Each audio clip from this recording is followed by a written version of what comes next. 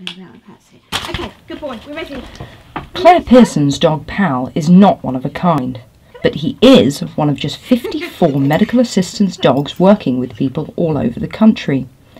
It takes 3 years of training to bring a dog up to scratch.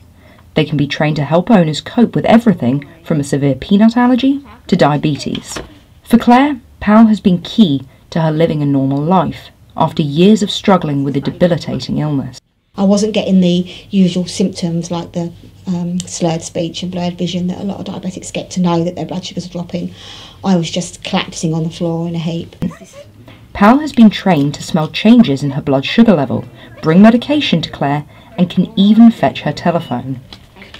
Well done, well done. The Medical Alert Dogs charity that Claire got Pal from is hoping to have 16 dogs ready to go to new owners in 2015.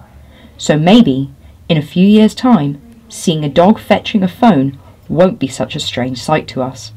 This is Rachel O'Donoghue for KMTV.